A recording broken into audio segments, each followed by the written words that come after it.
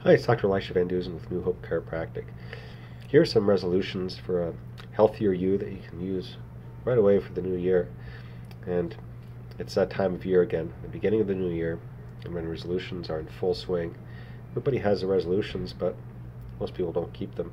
Well, we wish you a healthy and happy new year, and hopefully these resolutions will be a little bit easier for you to keep. There are a few suggestions to help keep you and your spine functioning optimally this year. Number one is exercise daily. Get moving on a regular basis. As little as 30 minutes of exercise a day isn't just good for your spine, but it's also great for your entire body, so make sure you keep moving. Number two, laugh often. Did you know that laughter can stimulate your muscles, lungs, and heart? It's also a great stress reliever too, and when you're experiencing less stress, you have a better chance of experiencing whole body wellness, and your outlook on life, of course, is much better too. And number three, forgive others. Physical well-being starts with emotional well-being. So forgive everybody for everything, including yourself, and don't let those grudges you're holding on to from the previous year carry forward into the next year. And also, number four, get adjusted.